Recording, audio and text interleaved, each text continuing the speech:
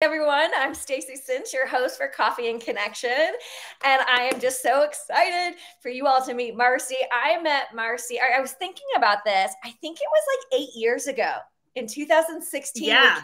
2016 or 17, and I have been such a fangirl ever since. So I'm just so excited for people to get to learn about you and hear your story, and you are just changing so many lives. So Which is interesting because thank you. When we met, you hadn't started Rise just yet. You were kind of bringing that to life. And to me, I was like, you're so cool. You're like doing amazing things to change things. So I have equally been fanning on you too. Oh, well, thank you. Well, the fun question we always begin. I have so many things I want to talk about. I can't even get my brain to work, but focusing in, I always like to start, instead of reading your crazy amazing bio, which is crazy amazing, I can't wait for us to dig into it all. I like to do it a little bit different and back on up before we go forward and talk about your first job and then your current job. So tell us, Marcy, what was your first job? Well, I think that there's like the plain first job where I'm like, well, in high school, I worked at Sonic and I was on roller skates. They were really hard. I didn't know how to stop. I could use my hand. But a job I really loved in high school that I got paid, but it wasn't direct, is I actually did fundraising. So I was in choir and I was the top seller. I don't know if you remember these. You used to get paper entertainment books and had coupons like crazy. And I talked to the local grocery store that had coupons in there and was like, can I stand outside? Because you could give me like $20 and you go in the store and save 100. So it was like, it was easy math. And I sold so much that I took a friend of myself on the choir trip that year. So, I mean, to me, I won like a trip out of a job, right? That does not surprise me, given the path that you have been on. That's amazing. Now, before I move on, the roller skating at Sonic, I mean, I would have fallen on my face more times than I delivered the food. Are you just highly coordinated? What is that about? No. Okay. So at the time, Skechers had a roller skate. It was cute. It was pink. It was fun. But you really only had to go almost like in a goalpost for a football game. Like it wasn't much that you had to go around. But what was funny about the story is the location I was at, the trash can, like the dumpster was on an incline. And so I'm closing one night. I'm thinking I should take my shoes off. And one of the cooks was like, oh, we'll be fine. So he loads my arms up with cardboard boxes and takes the dumpster. Stacey, he pokes me and I just go down. And about midway down, I was like, I don't know how to stop. So I just sat on the ground right by the dumpster. That would have been me. I actually would have gone head first if we're being honest. Let's move along. That's amazing. I love that story. That's why I love that question, because it always starts on such a fun note. And currently you're doing like 4,050 amazing things. Yeah. Well, okay. So I use ChatGPT to figure out what I'm supposed to be called. Cause I'm like, ChatGPT, I have like 2 things. Like, what do you call this? And it was like, you're a working philanthropist. And I was like, what? Ooh. I don't know, I guess. And so I have 2 parts to my life. I have a job in cybersecurity. I work in marketing technology for one of the largest software companies in the globe. Wow. Fully remote job, which gives me a lot of flexibility. I actually get volunteer time off. So some companies offer time to go volunteer. And so I'm actually a volunteer executive director for a nonprofit that I started called the Forgotten Adoption Option. That's really, well, I talk through more of this, but out of adopting a pair of siblings myself, I really want to help the other 113,000 kids that are waiting to be adopted. So I'm trying in different ways across the country to help find more families. Yeah. Wow. Oh, I think what you're doing is so incredible. And that statistic, I had heard that there are quite a few kids waiting to be adopted, but 113,000 children. Yeah. And we're both in Missouri. In Missouri, we have about 1,500 of those kids. Okay. Yeah. But nationally, it's 100, over 100. Mm-hmm. Wow. Now, how did you learn all this stuff? Because, I'm like, how did you become such an expert in all this? I mean, I know you've been in the philanthropy world. I know you've been very impact driven for a long time. Sure. Share a little bit about the impetus to all of this. And you did, right? You shared that you adopted. Yeah. Well, and it's interesting. You said like there's this many kids. And I recently have a lesson plan that goes into elementary schools for K through 5 students. It's based on a children's book I wrote called Are You Forever Family? And when one of my teacher partners was teaching it a few weeks ago, one of the children in her class, 3rd grade class, said, so teacher, where are these kids? Like, where are they? Where can I find them? And such a precious question, Stacey, because as the teacher responded, they're all around us. They're in our schools. They're our neighbors. Like they're, and that's why I've named the organization the Forgotten Adoption Option, because these kids are all around us. Like they are everywhere, but we don't necessarily see them or see that opportunity. And so really if I'm really honest with you, Stacey, a lot of what drew me into this space was anger. Because when my early 20s, I went overseas to a country called Moldova, and I served in an orphanage. I worked a lot of that week with the older teen girls. And in Moldova, this is a very sad story, parents drop their children off at the orphanage because they're not able to provide for them. Oh, wow. So kids are there because they have a mom and dad or whatever that is, and they can't be fed or provided for. And so the natural trajectory is actually really similar to what happens to kids that age out of the foster care system in the States. Oh, girls tend to go into prostitution in Moldova, and boys go into incarceration. In the States, you might find things like homelessness, drug use, a few more layers to that.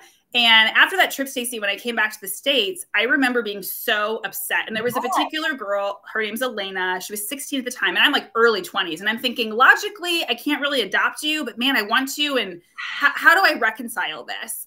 And I got really mad because I thought this is not fair. Like, first, you should be with your biological family. That's the unfair part. But what's also unfair is that I wouldn't spend time with you this summer, but just in a few years, you have no ability to overcome the future for yourself. Like, who's going to be there for you? And so that was kind of my moment of, I'm going to adopt. Like, that's how I'm going to solve this problem, is I'm going to choose adoption as my plan A. And so fast forward, when my husband and I started dating, our relationship moved really quickly. And I was like, hey, just so you know, I don't want to have biological children. Kind of expecting to be like, great, we're breaking up. But instead he said, no, I want you to. And I was like, what?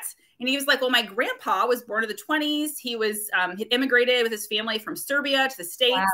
And when Sam was 7, his mom and dad died of pneumonia, because healthcare is a very different thing. Yes. And so Sam's 2 older siblings get taken in by a family, what's called like working help. So they were adopted, but they actually helped on a farm. Got it. Sam's 7, probably going through a lot of trauma and grief and all the things, because you've lost your family and you've moved from their country, all these things. And he's really rough around the edges, and he grows up on the streets. Wow. So really amazing American dream story that kind of comes out of him starting his own business and so forth. But my husband said, I'm 100% aligned that we adopt, but I like the older kid thing. I want them to be in our backyard. And I was like, how do I do that? So that's really what led me to learn all these things, is versus adopting overseas where you had been. Okay. Yeah. So I had to learn all the things, and it took me about 5 years. Like, we didn't know when we got married how soon we wanted to have children. We were like, well, if they're not going to be babies, maybe we think through how old we are versus our peers, and kind of fitting in a little bit that way. But seriously, the internet's changed quite a bit since then. It's been married almost 17 years, but it took about 5 years to even figure out I could do this, which goes back to the forgotten adoption option. Like, it's not prevalently known. Yeah. You can do this. A lot of people think, oh, I know someone that's a foster parent. They help kids, go back with their biological families, and that's very admirable. But they don't know, because I didn't want to be a foster parent. I didn't want to have to be that middle person, that family. I wanted to take kids and keep them. Yeah. And there is another track within foster care where you can just say, I would like to adopt. And most people don't know that. Yeah, I had no idea. And so you can help a child who's in the foster care, and it's not this in between, will I or won't I? Right. Unknown. Okay. Because we think of foster care as, oh, that's temporary. But then you have all 113,000 kids that today they're living in a foster home, a residential facility, what have you. Legally, their state is their parent on paper, which sounds really bogus. Yeah. But either A, people like you and me go through the training and adopt them, or B, a few years from now, they become the children who age out of the system that we hear about. They're 18, they're 21 years old, depending on their state. All of their supports are removed. And then they're the ones that are part of this really sad reality where homelessness hits and criminal activity and things like that, where it's really difficult for them to be able to get a leg up. Wow. And so it took you 5 years to figure out how to yourself bring someone into your family. And then you were able to have 2 children. Yeah, so I wanted a very large family, Stacey. Yeah. My parents have a lot of siblings, and so I thought that's what I will do. I have 3 sisters, but my husband and I never talked about that. So other really big things, which is that's somewhat well, Marcy. yeah. And so he said max of 2. Okay. And so I said, great, we'll say up to 2. I mean, because if we're going to get them, like, because I was like, if I think about myself in that scenario, I could not imagine being ripped apart from a sibling. Yeah. So we were actually very open to sibling pairs from the get-go, and open to individual kids too. And so, yeah, our kids, we met, my daughter was a week from turning 3. My son was 4, and they're biological siblings. That's kind of an edge case.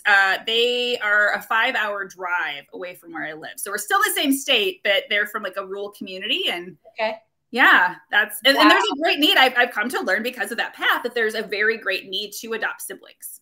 Yes. Well, and so since then you have been on this mission. It sounds like, you've written a book, you've done so much. Tell us how that evolution was. I mean, being a mom of 2, that in itself is quite a lot. Which is fun, right? Because I was a mom of 0 one night, and the next day, and it was Mother's Day weekend at that. So it was like, oh, look, I don't know anything, but now I'm supposed to know everything. And so, well, what happened, Stacey, is when my kids moved in, so we were their 7th placement. And again, young ages, so you can just imagine. And so they were like, okay, we totally know this is just legal time. It should take about 4 months. This is like the state talking to us. Yes. And you can't predict things like a legal process, right? So Stacey, we are 9 months in, and there's no adoption date on the calendar. And there's a lot of talk of like, well, we don't even know if this is going to happen now. And I'm like, so put my kids to bed, because you save face in front of your kids, right? Of course. Put my kids in bed. I am on my bathroom floor in a puddle of tears about woe is me. This is really hard. Why did I do this? Why on earth did I not have biological children? Which is interesting with the 9-month mark, right? That I'm like, I could have been like packing it back to the hospital, and I don't even know what's going on in my life right now. Yes. And it was like someone tapped me on the shoulder, Stacey. This isn't about you. And I did not want to hear whatever that thing wanted to say to me, but I was like, but it is about me. Like, this is hard. Yeah. And I kind of just started thinking through, well, maybe there's a silver lining. Maybe there's like a why or a what. And so my husband's an artist. We have a home studio. So I go in the basement, and I was like, I have an idea. I think this is on purpose. And perhaps the delay that we're experiencing is because we can help other people see these kids. And we can do that by sharing the journey we as parents are facing. Because I was like, I don't want to see another blog where you get to hear the stuff. Like, you don't need to hear about my kids or their past or their bio. Like, you don't need to hear any of that. That's none of your business, right? Right. And so we agreed, no bad talking the bio family, no explaining why our kids were in care. But I had the freedom to blog. And it became a great outlet because our process took another 9 months. Wow. And so really what happened, Stacey, is without knowing it, I was mentoring other people. I was educating them on who these kids are. And in turn, once we finalized our adoption, people started reaching out because when it was the blog, they weren't really communicating, but I could see they were reading it. So I was like, who are you? But once we finalized, they reached out and said, will you teach me? Yeah. So after my kids went to bed, they'd come over for like 2 hours, and it sounded rocky because it's not a straight path. It's like, you have to have grit, and then this happens, then you have to persevere, and then you got to follow up. But this is how you do it, because you have to be the one to advocate for the kids. And that's really what happened. And then when the pandemic hit, we couldn't have people in our home anymore. So friends up in Michigan, they were like, we have friends here. You should do Zoom. And I was like, I'm open. And when we got the stimulus payments, I didn't know what to do with the money. My husband and I both were employed. And so after some thinking through that, I asked him, hey, what if I could write down all these conversations we've been having where we're just teaching people a process?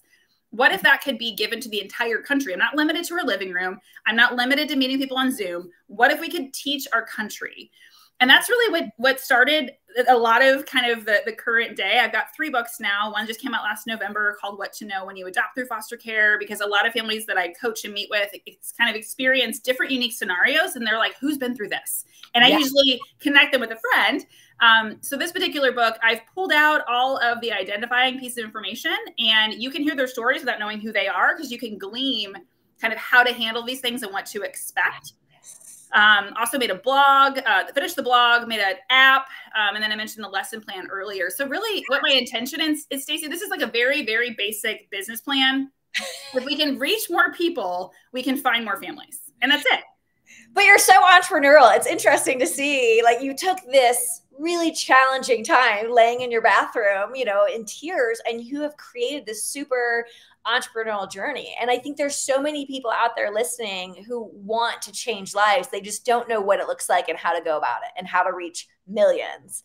And you're doing that. You're on this mission doing that, and even got to be on Kelly Clarkson. I did, which was pretty wild. So I was, this is a really sweet story. So Pilot Pen, like the gel pen company, we all think they're erasable pens. They have lots of great products, but they do an annual competition to find someone, an adult. They call them an overachiever, a G2 overachiever. Yeah, and they define overachiever as you have a day job and you're helping the community. So yeah, that's what. Okay, they call it an overachiever. ChatGPT calls me a working philanthropist.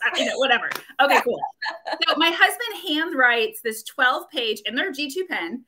Because they're a pen, like you got it. Yeah. So he handwrites a nomination for me, and it's his grandpa. So it's this beautifully written nomination. And of course, the day it's due is when we're trying to upload it. And it's also around the holidays, family are in town. Of course, the website's not working, but you don't like contact them because like that's, So anyway, I'm stuck at the house trying to upload the file while he's doing family stuff, and I catch up later. And then that was that, Stacey. Like we thought, okay, we you can't find an opportunity if you don't put yourself in that situation. And I got a call last year about this time, actually an email letting me know I was one of 10 finalists. And I was asked with it, because you're an overachiever, I had 7 days to make a 10-minute video with specific questions.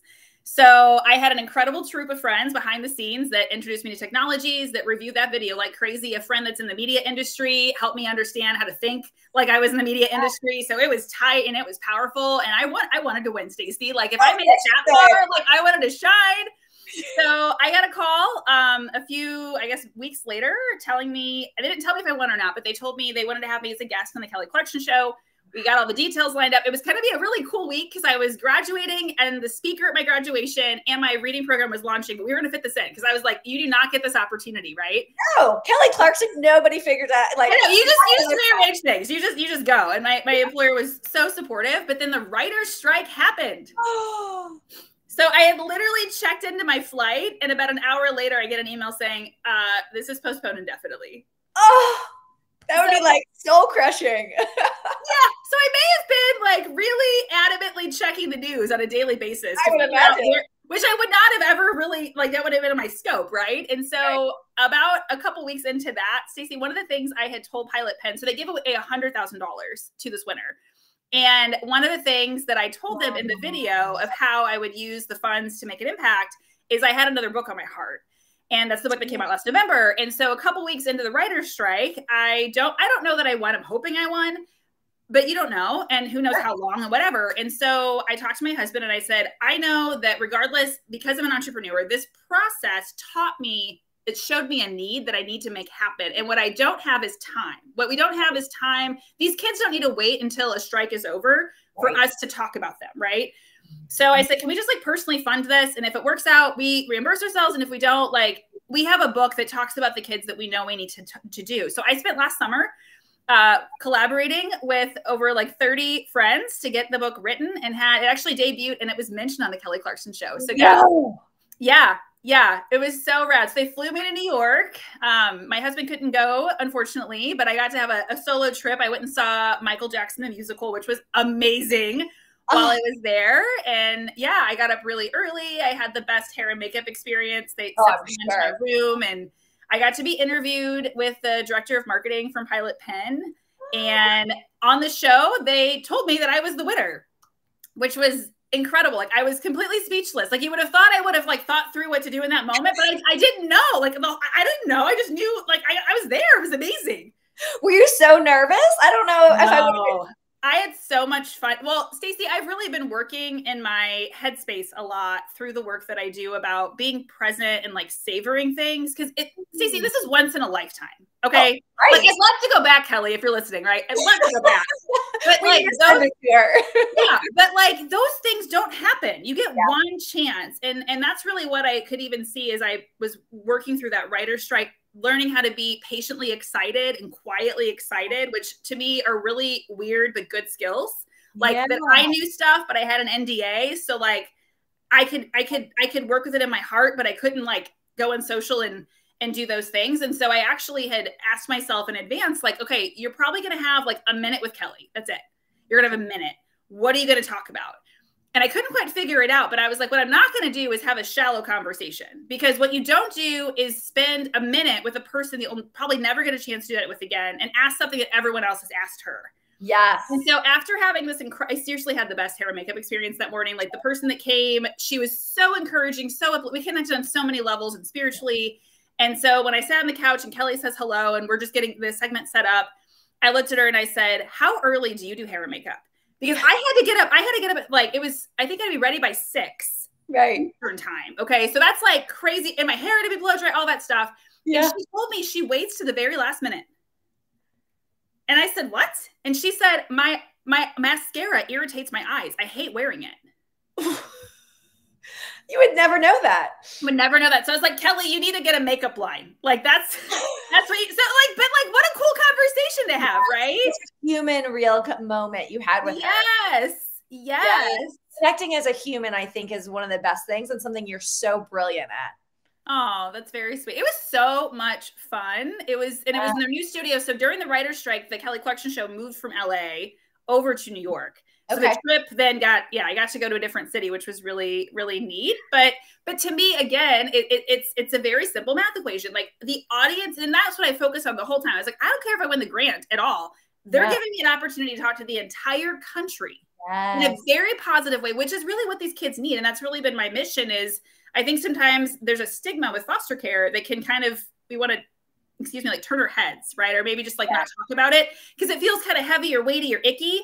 And I'm out to change that because I'm like, I have 2 of these kids and I love my kids. And you know what? Like you just said, they're humans. Yes. And we need to remember humans. And we need to understand that kids that are kids today, tomorrow are teens. And the next day they're adults. And we need these adults in our community because they've got great ideas and they're tenacious people. And they've been through a lot. And man, their stories inspire. Like there's just so much value there.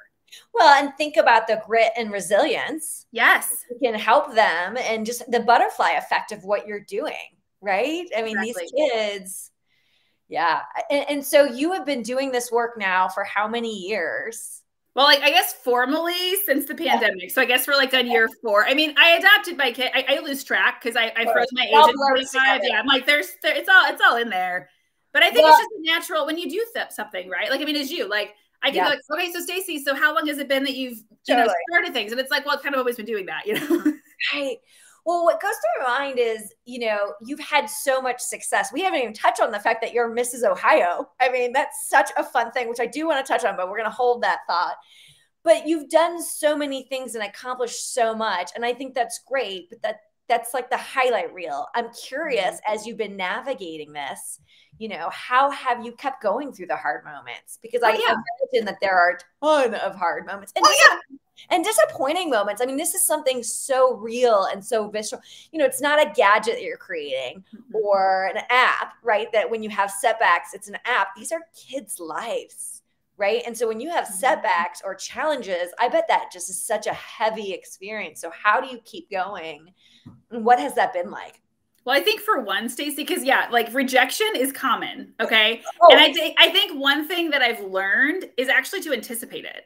So whenever throwing my name in for anything or asking or whatever, I always play out, what if I do and what if I don't? Like, what if they say no? What if they say yes? And I prepare for both versions of that. And I think what it actually stems from is when my husband and I adopted, before we were matched with our kids, this is an interesting backstory.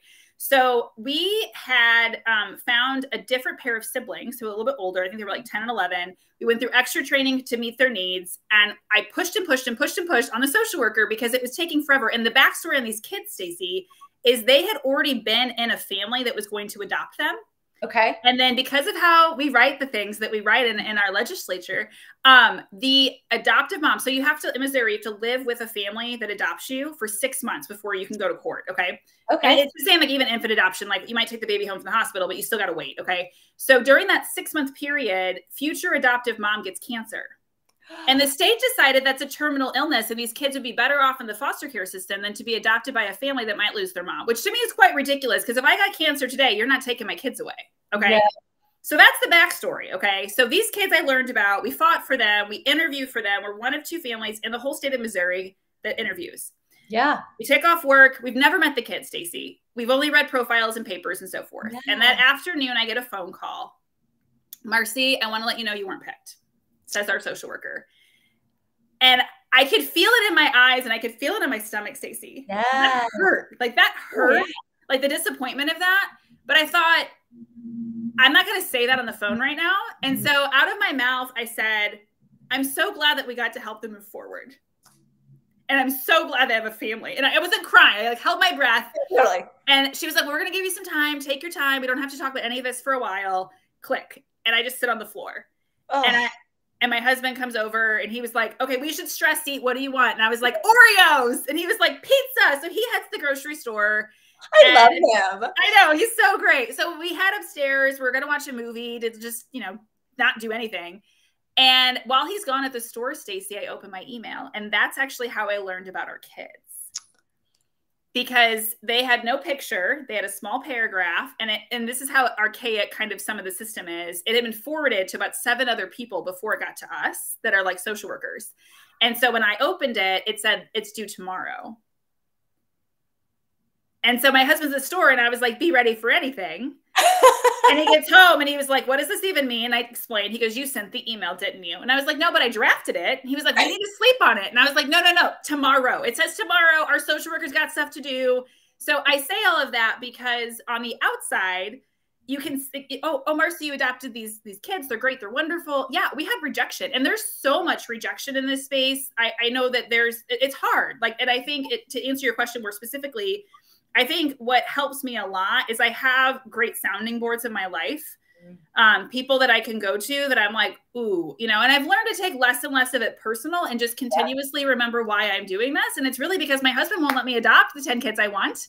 And so if I can help more kids, like his grandfather get adopted, like that, I feel called to do that. And so I realize that there's learning along the way and it's not going to be perfect. And I think I think the technology career that I have has really taught me that just try it anyway, because what's the worst thing that can happen, right? Like, yes, you could fail in front of people and if they're going to make fun of you, and that happens sometimes, right? You get out there and you hear that feedback, right? Oh, yeah. And what I've constantly been telling myself around that space, Stacey, is, did you go do that?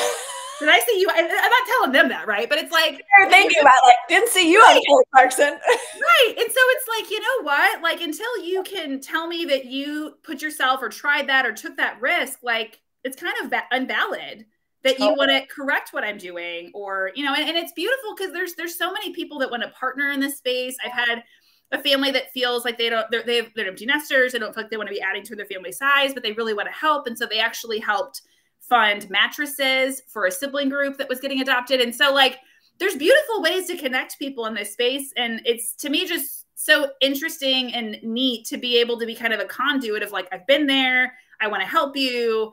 So yeah, I think just expecting the rejection has really helped me. Like just assuming that like I might have a great idea and it might not go well, and being okay adjusting, right? Like I have a research study I'm in the midst of doing on families like me that are non-kin that adopt through the foster care system. I don't need a PhD. There's really no value in my industry for that, but I'm basically doing a dissertation. Yes. But when I was trying to kick things off with a couple of research partners last year, I was in the middle of finishing an MBA, and I just sensed that like, I can't do all these things at once. I can do them, just not at once. And so to talk to my team to say, hey, I need to push us back about 6 months. This is why.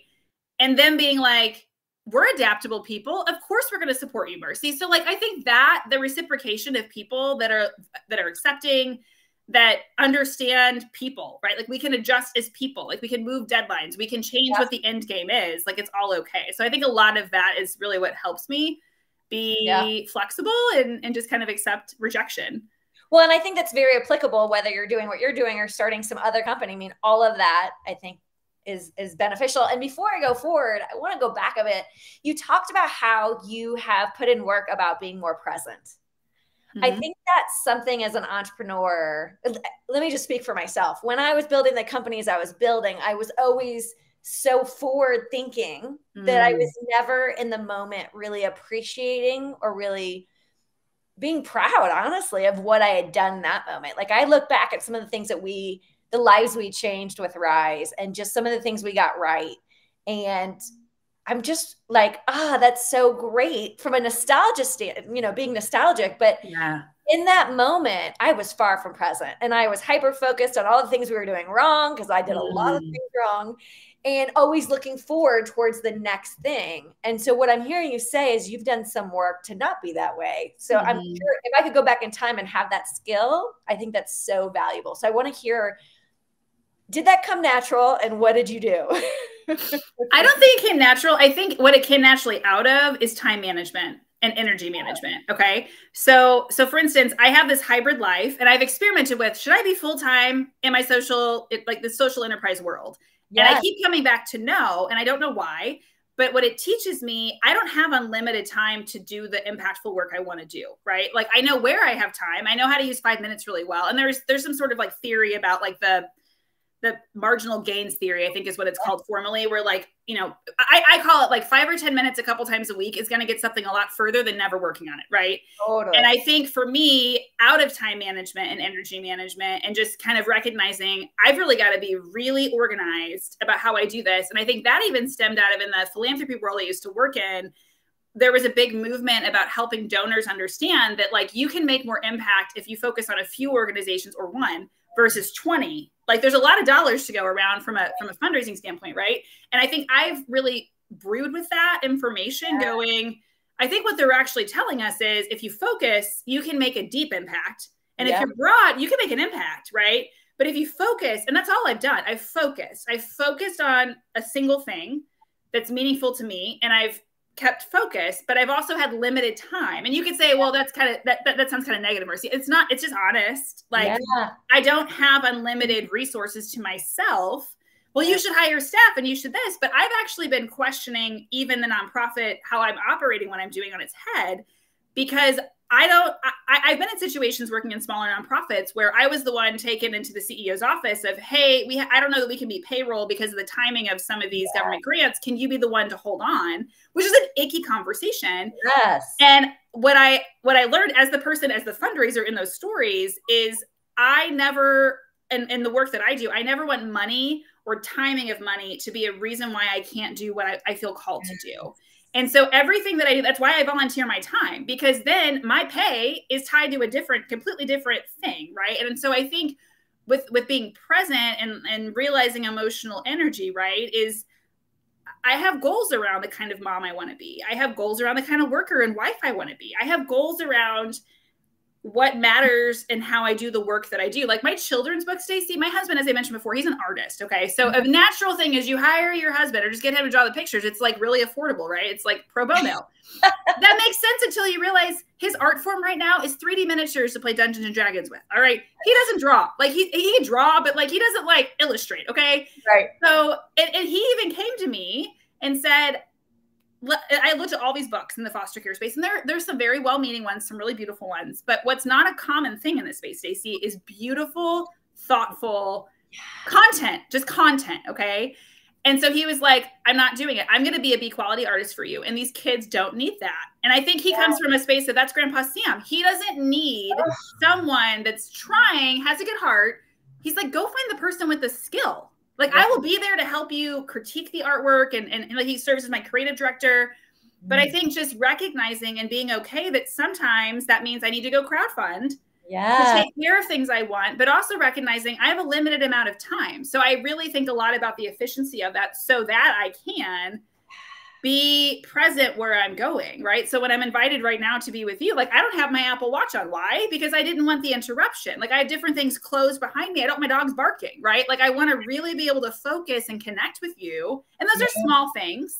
Yeah, but I had to make a big deal, make a big impact. Right. But I took the mental time, and it only took a few minutes to think, okay, how do I want to show up right now for the next hour of my life, right? Like, how do I want that to feel and be so that I can really be focused in where I am? There's lots of vision, of course. But that can park for right now, right? Like I can think about that stuff later. Say that again, the questions you ask yourself, because I want other people to be able to ask themselves that. And I think that is, because everyone's like being present. Like, you're supposed to do that, but like, I need tactical things to be able to do that. So again, repeat what you just said about the questions you ask yourself. I think that's okay. So powerful. Well, I'm going to give it to you in an analogy. Okay. So as a little kid, this might resonate with some people. As a little kid, you might have like played with dolls or something. Okay. And I'm sure you set the scene, right? Like you had like accessories or you got the car or whatever. Like there was like an action happening. Okay. Yeah. Or as an adult, I spent a lot of time in my nonprofit career in event planning. So we did a lot about like who's sitting with who and what are we having to eat. And like we had to run a show. Okay. So if you're like a theater person, you know exactly what I'm talking about. That's all I'm doing with my own life. Okay. So what run of show is in my head? how am I setting the scene so that, if you will, as an adult, I can play with Stacey right now? I want to engage with the adult friend that I have in a way that's meaningful with her. And so it's just taking a few minutes, and it could have been while I was in the shower. I do a lot of thinking then. Me too. It could be my hair. Yes. Or it might be while I'm driving somewhere, whatever it is, but I'm taking time in my mind. I think there's so much space in there sometimes that we can clog it with worrying and sometimes maybe fretting or overthinking, right? Yeah. And I luckily, I am very fortunate. I have a friend that if I get stuck in that I can't decide which one, I go to her and she is like, this is the one, go. Yeah. So I have that friend, which really helps. So I think because of that, I get the space in my mind, which everyone can have it. Everyone has it. It's just taking the moment to ask yourself, like, how do I want to show up? And maybe you're thinking, oh, Marcy, it's easy for you to say because I'd be thinking about my hair. I'd be thinking about my makeup. I'd be thinking about my nose. Whatever the thing is you don't like there's so much to distract us, but that's okay. That's just who you are. Like, you're going to show up anyway. So like, just try to be like in your mind, in your heart. And that, I think that's where a lot of it stems from me, Stacey, is I try to live from my heart. Yes. And whether sometimes I can overthink, are the words right? But I'm like, but if I'm speaking from my heart, I'm going to trust that it's going to turn out okay.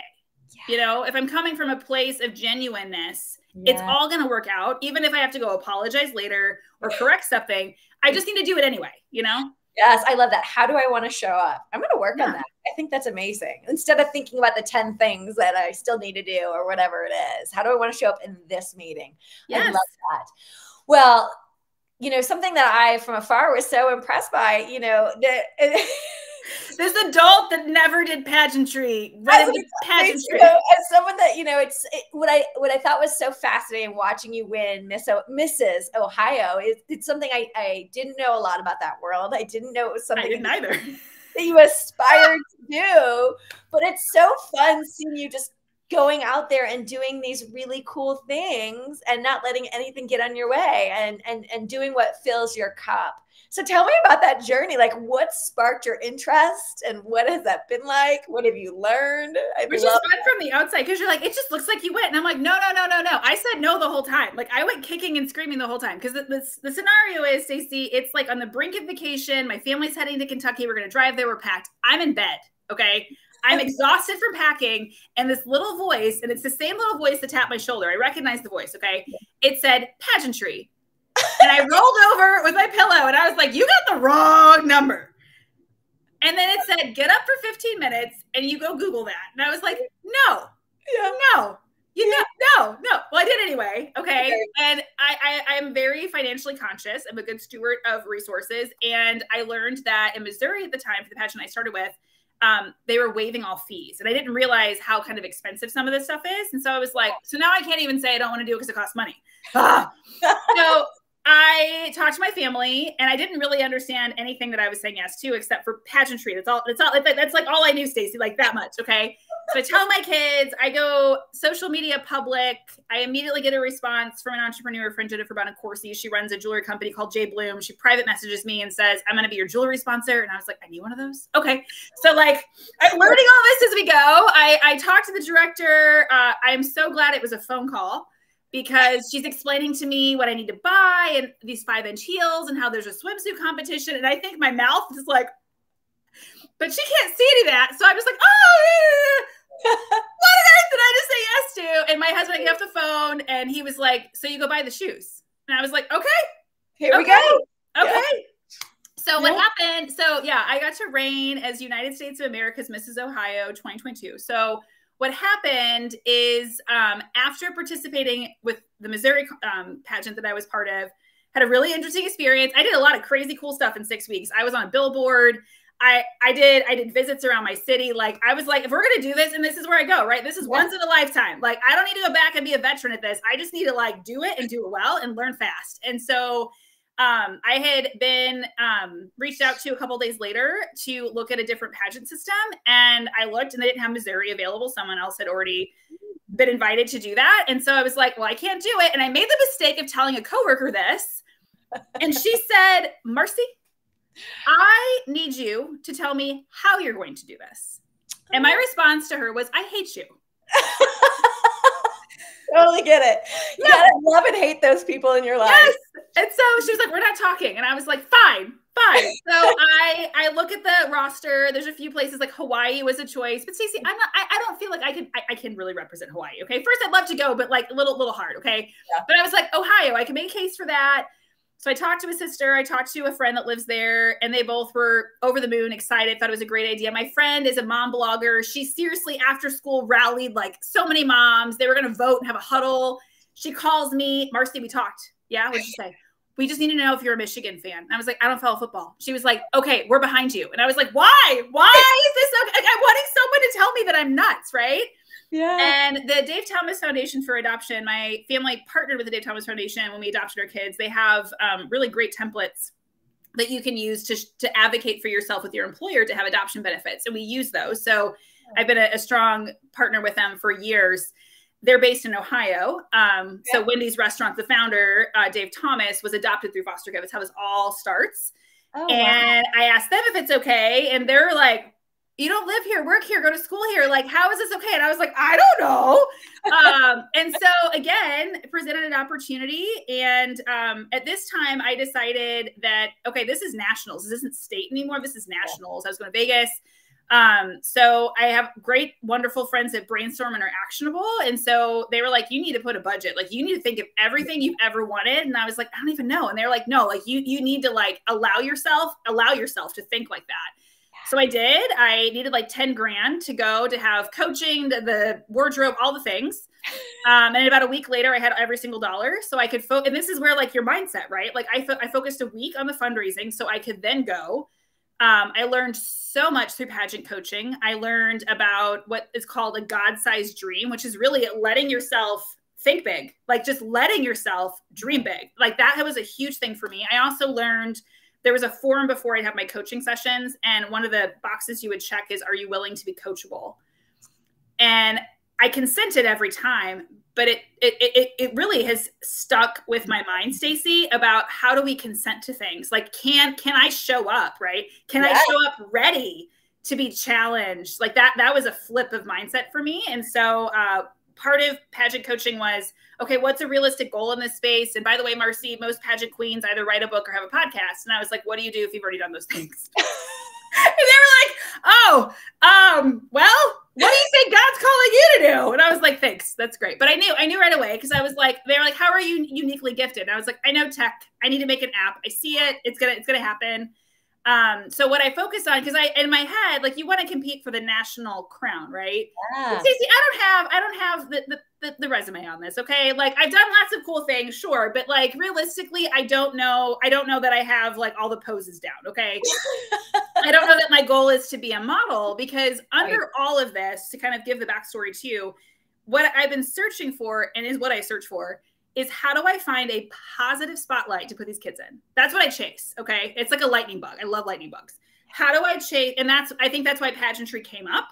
It's I'm glad you said that, because at first on the surface, it feels random, right? It does. There was something behind this. I'm glad you're saying that. Say that again. The question you ask yourself is, how can I put a positive spotlight on the kids waiting to be adopted?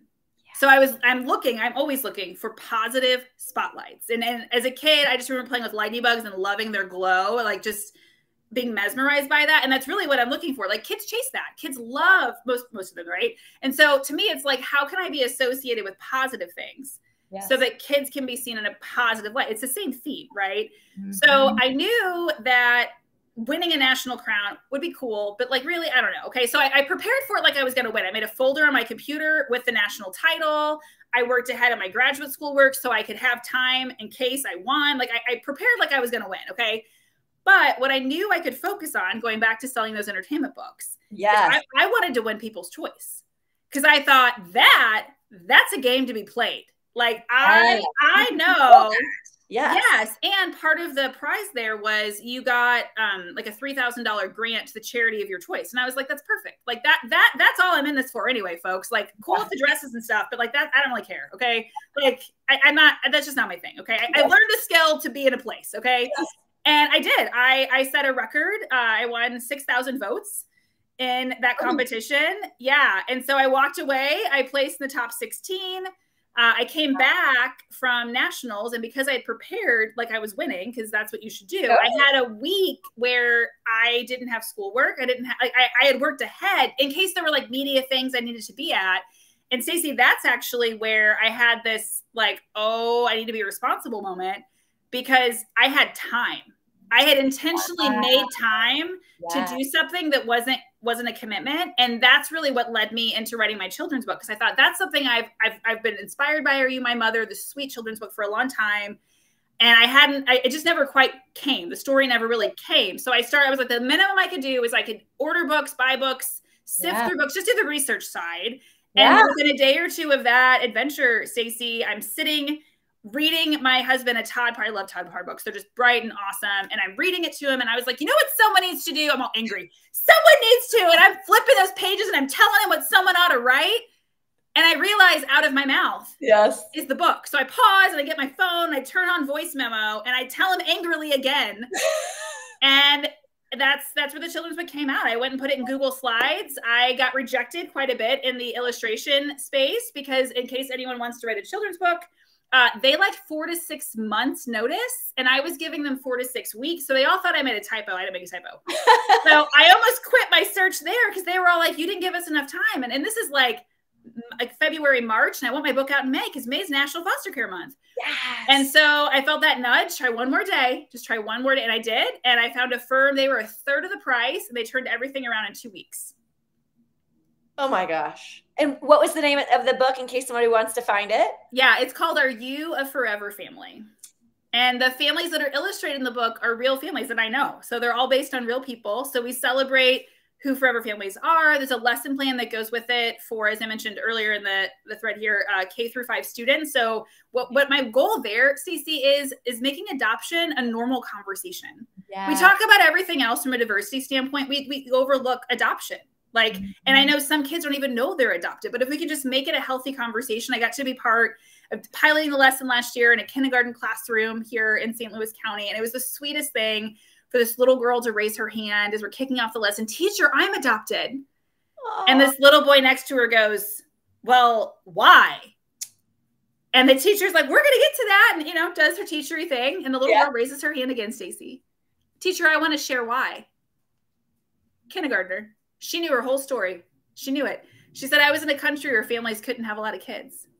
And my mom here wanted to have a baby.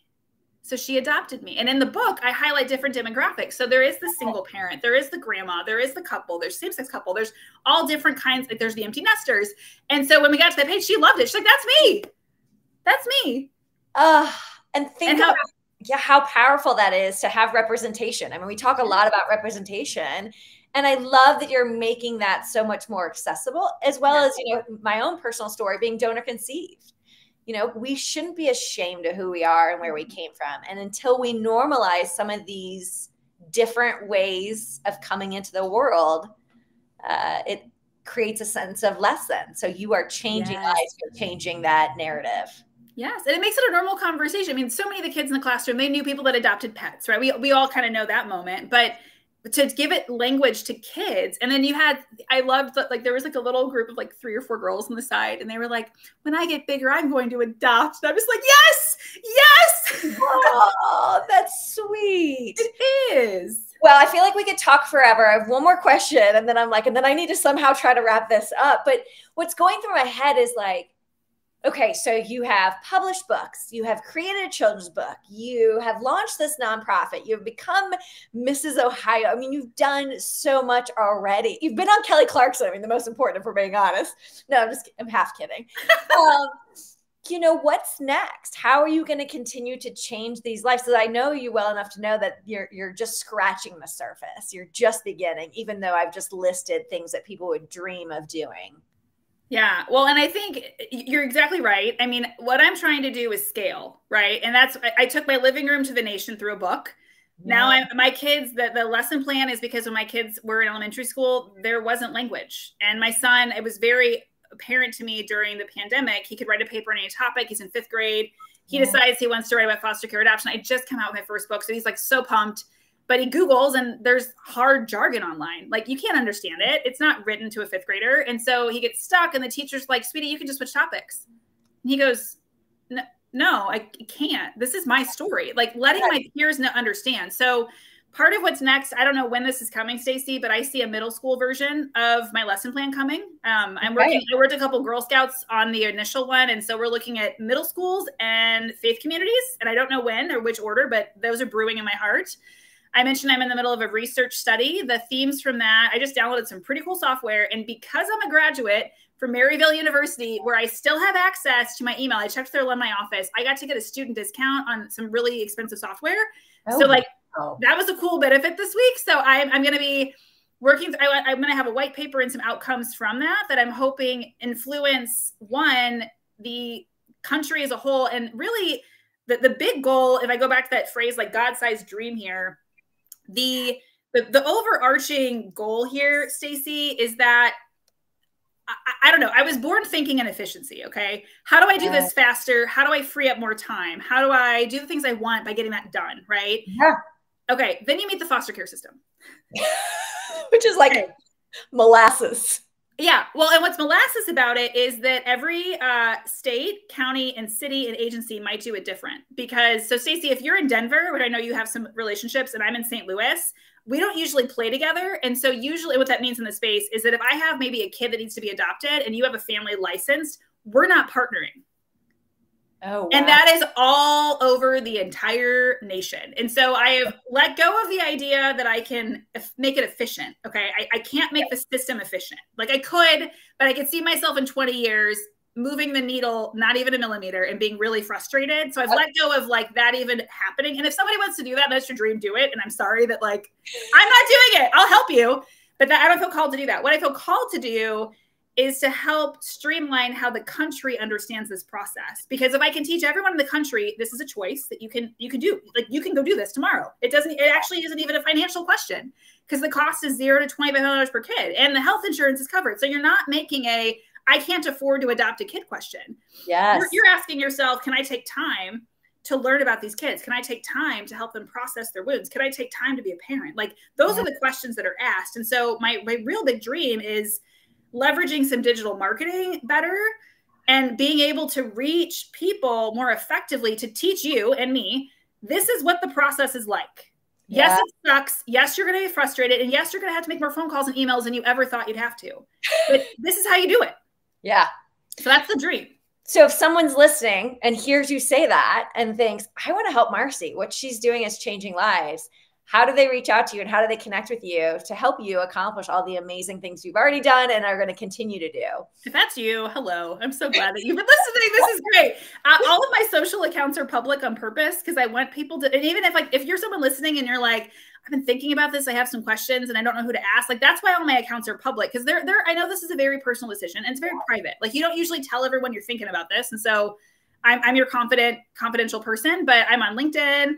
I'm on Facebook. I'm on Instagram. You just look at Marcy Bursac. My website's forgottenadoptionoption.com. Super easy. I'm so happy to partner. And if you have digital marketing skills, that's really an area where I'm trying to create more strategy. But to me, it's how can we effectively leverage technology to catapult things? I'm not trying to say, let's make this my full-time job. What I'm trying to do is how can we do little things that make big impact? And how can we do it together? Because there's so much stuff right now that it's like we can automate so much of this. Yes. I'm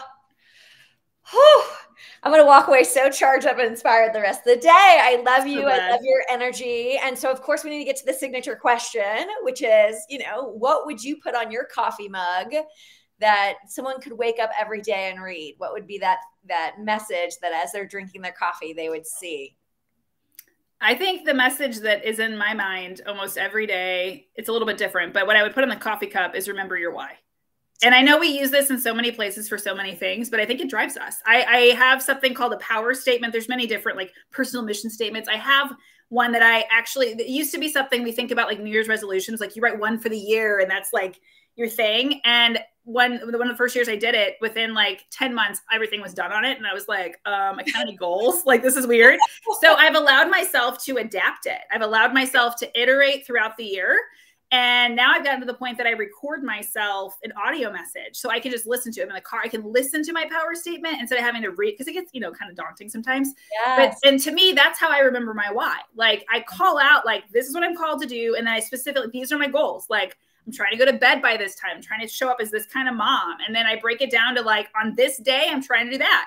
On this day, so like I just presented at a conference for Missouri early childhood educators. And so that was on there. On this day, I'm going with this person to present on this. And it's like, my year has and it's like 5. It's not like a huge list, but it's specific things that I'm like, this is something I'm doing. And this is important to me. And I think because of that, Stacey, to kind of weave our whole conversation together, because in my power statement, it calls out things that I'll do in the future. It helps me start thinking through, well, when I go to that speaking engagement or when I show up there, what do I want to bring to people? Whether that's what am I wearing or what am I saying or what am I giving away? Right? Like those things, I can spend so much more time thinking through more thoughtfully the future than like, oh my gosh, that's tomorrow. I didn't prepare, you know? So just remember your why. Yeah. And my biggest takeaway from this conversation is that you so clearly, from where I'm sitting, live with intention. Yes. Which I think speaks volumes of why so many things are able to happen, because you're not being reactive. You're really setting out with intention, and it shows the impact. And I think whether you're trying to change the world like you, or whether you have a business, I really do think that takeaway of living and operating and running your business with intention just has such a bigger impact. So I'm just so thankful and honored that you took the time to be in this conversation, and really appreciate you, and can't wait to continue to watch you and be your biggest fan from afar. So thank you, Marcy. So fun. You're so welcome. But I think what you just said goes back to what we're talking about, right? Like what kind of, you can have intention wide and kind of do lots of things, or you can have intention narrow, and narrow can be like 1 to 3. Like you can do a few things really well. It's just when we stretch ourselves that maybe we're not seeing the same sort of intentionality or impact. Yes. Perfect words to end on. Thank you. See you all next